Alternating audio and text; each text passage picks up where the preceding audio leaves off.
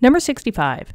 The vapor pressure of methanol, which is CH3OH, is 94 torr at 20 degrees Celsius. And then the vapor pressure of ethanol, which is C2H5OH, is 44 torr at the same temperature. And then we have letter A. We want to calculate the mole fraction of the methanol and of the ethanol in a solution that contains 50.0 grams of the methanol and 50.0 grams of the ethanol.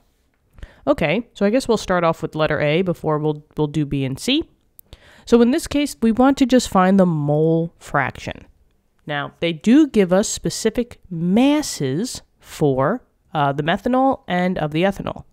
So I say to myself, how am I going to find a mole fraction? Well, the mole fraction formula is this right here. Mole, a fraction of any compound, which is represented by letter X. Do I know why they picked letter X? Fuck.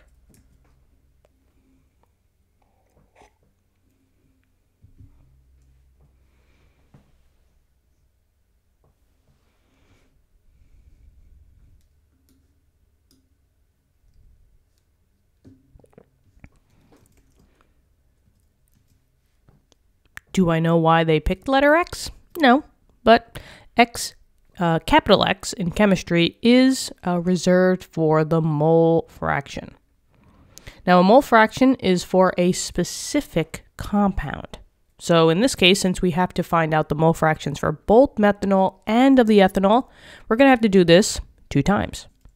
Now, just like any fraction, right, a fraction is always equal to a part divided by a whole. And that's what this formula is.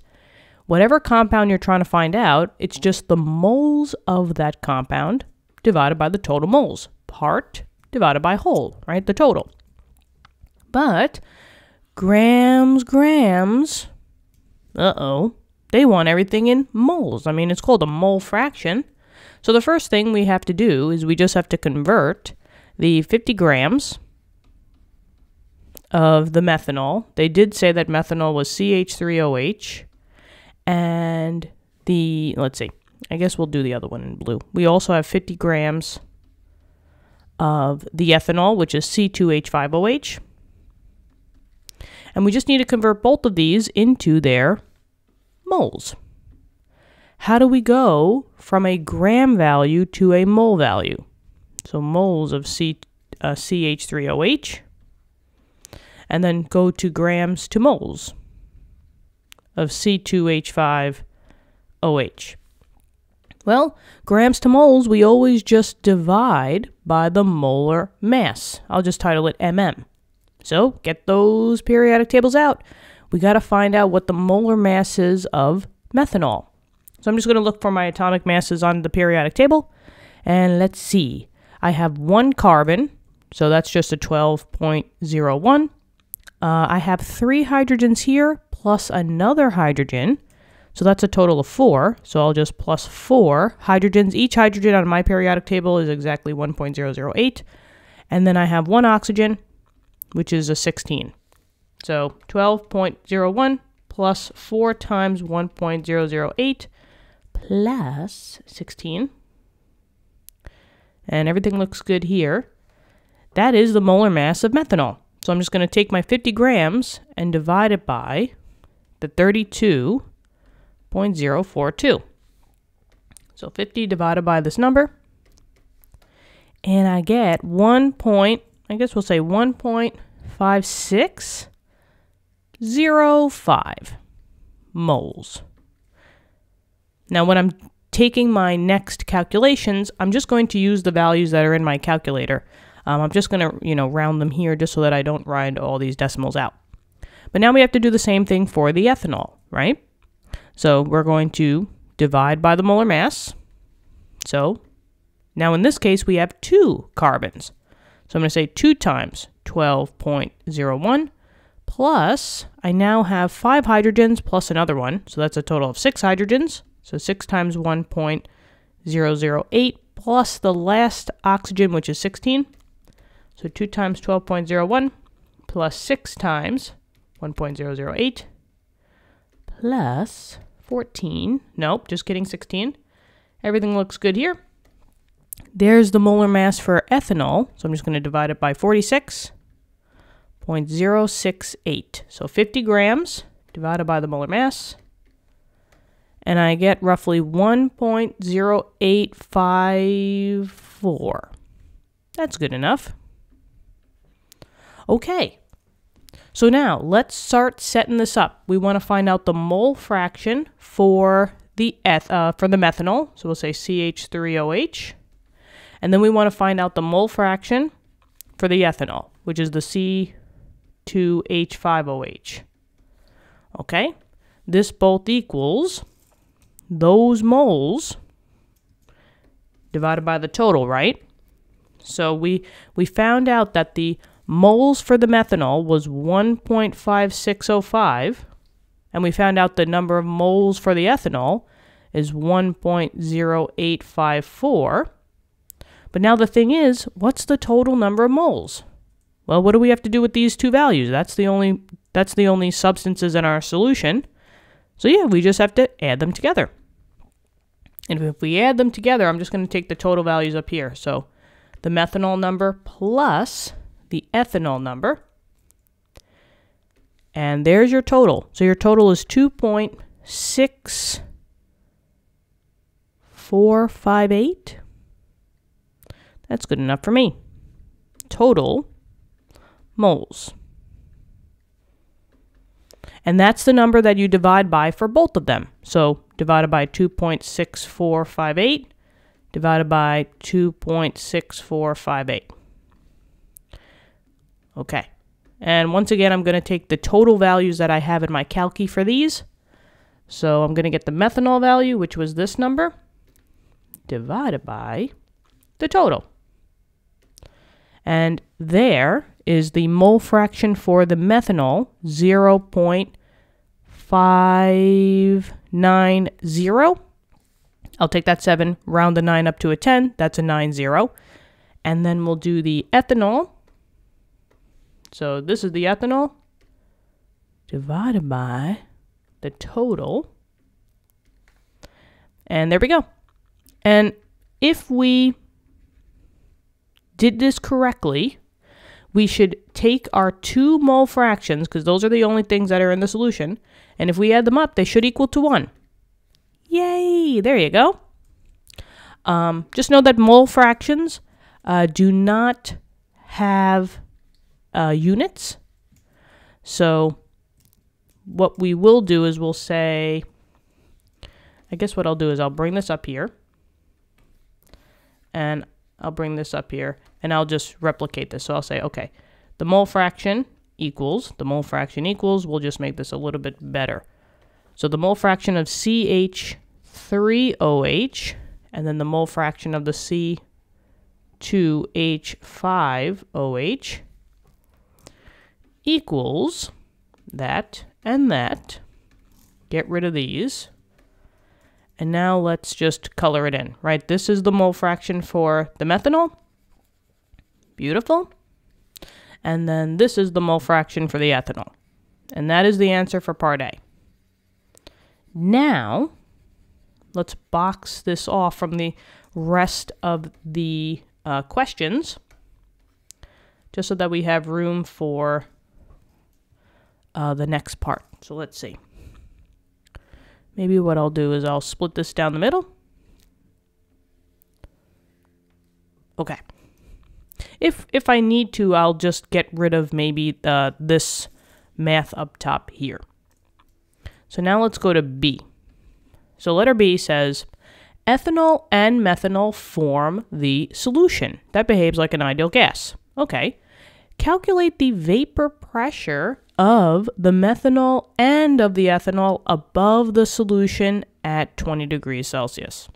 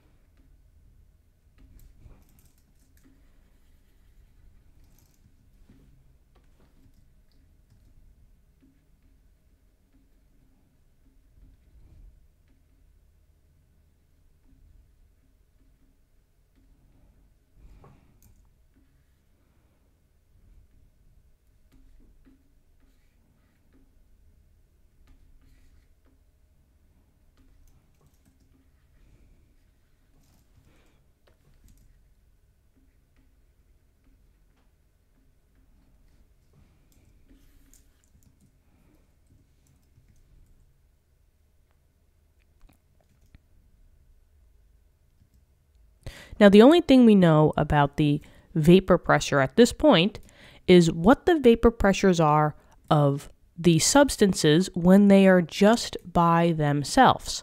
They just said that the vapor pressure of methanol is 94 torr. This is assuming that you just have methanol in your, you just have pure methanol.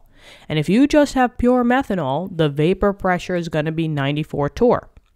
And the same thing goes for the vapor pressure of ethanol. They said that this was 44 torr at the same temperature. So this is assuming that if you did not have any other substances, that vapor pressure is going to be purely 44. But now we're having ethanol and methanol come together into the solution. This sounds like a Raoult's law formula. Now, I kind of know that I'm dealing with different pressures because they did state that, we do have multiple pressures in a solution. Especially if we just found the mole fraction, we can use our mole fractions to help us out with what the now new vapor pressures are by using this formula right here. Maybe I'll make this a little bit smaller. So this is just basically like a standard percent formula, but just written in a fraction form.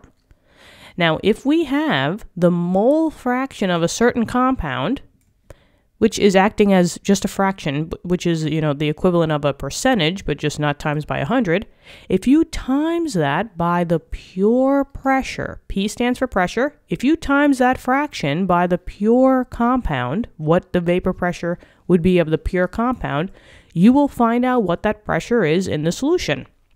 And that's exactly what we wanted to find out. We want to find out those new vapor pressures because the methanol and the ethanol are both in the solution. Don't really pay attention to, above the solution. These vapor pressures are above the solution because they're just gases that are being let out. Vapor pressure, gas. So, for both of these, let's see. We want to find out the pressure in the, for the compound in the solution.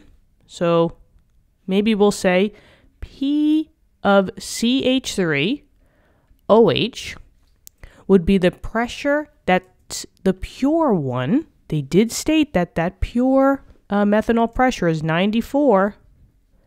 And the mole fraction, so maybe I'll just put here, this is the same thing as the mole fraction, just what we found out. The mole fraction of the methanol is 0.